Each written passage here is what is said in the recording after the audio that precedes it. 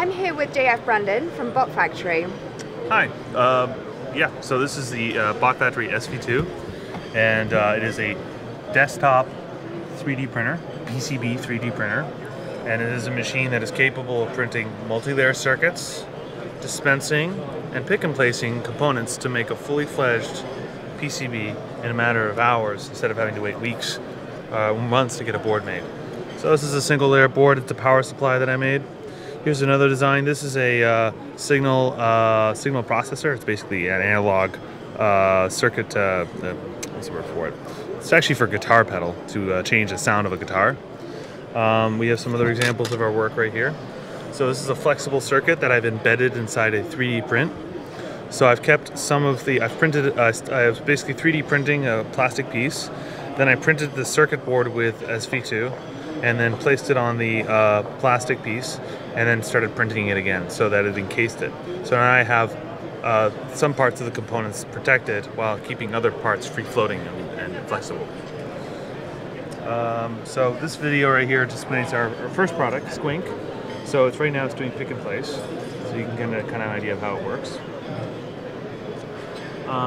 So we can actually go through the process of by watching the video. So let's just wait for this to finish.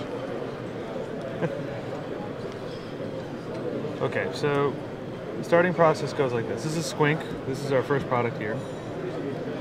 So it consists of 3 different heads on a heat bed with a full gantry. You turn on the machine, pop open your computer, and you upload your Gerber files, which are, you know, your drill files, your Gerber files, and your paste files. And here's the first step. So here it is, printing conductive nanoparticle silver. So you see, heat is changing the material into pure silver, and that's the interconnects. To make the second layer, we have to print an insulating ink, covering the whole thing except for where there's vias, which are filled with conductive ink again. For dispensing, to get the parts connected to the traces, we are using a dispensing system that's extruding a single part epoxy onto the pads. The third step of the process, we take components from a tray, use a camera to align them properly, and then place them on the bed. And we can actually do several hundred different parts, up to 3 to 5, as much as 10 parts per minute. Okay, great. So who do you think would stand to benefit most from this technology? Lots and lots of educators. People who are doing research or teaching at colleges, who are typically one of our favorite users for this product. Another big user are researchers at small companies as well as large companies. Typically companies that are developing products or doing new innovative ideas.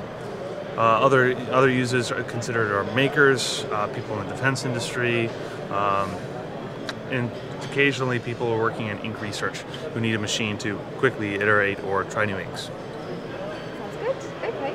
So one last question. What do you think of the IDTechEx show? It's amazing. Everyone should go. If you're an exhibitor, it's a great place to meet R&D managers and a lot of different people. There are a lot of different fields. For people that are just looking for new technologies, it's the best place to be.